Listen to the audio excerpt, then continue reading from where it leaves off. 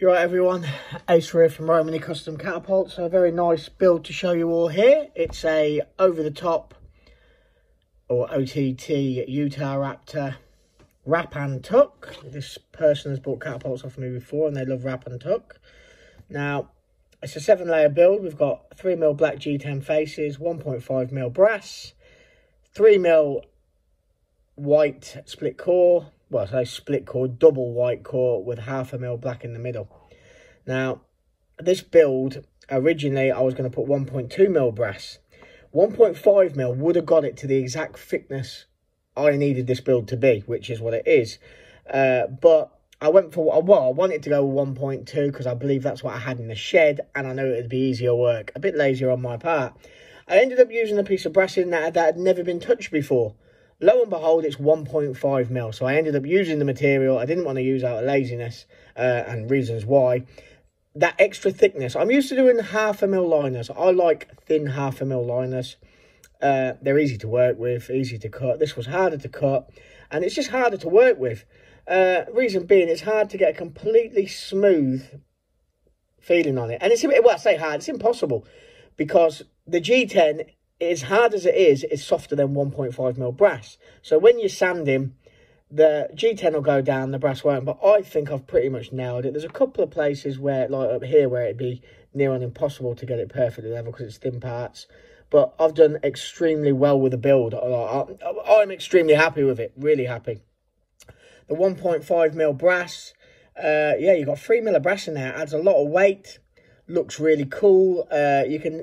You can see a reflection in it if you look hard enough. It's big enough for that. They're big enough pieces. Yeah, it's dominant. The brass in this build isn't subtle. It's dominant. It looks great. You let me know what you think. Do you prefer thin brass, thick brass? I mean, doing these double liners like this would be harder than just doing a 3mm brass core, in my personal opinion. Much harder. Much harder to get a nice level feel to it as well.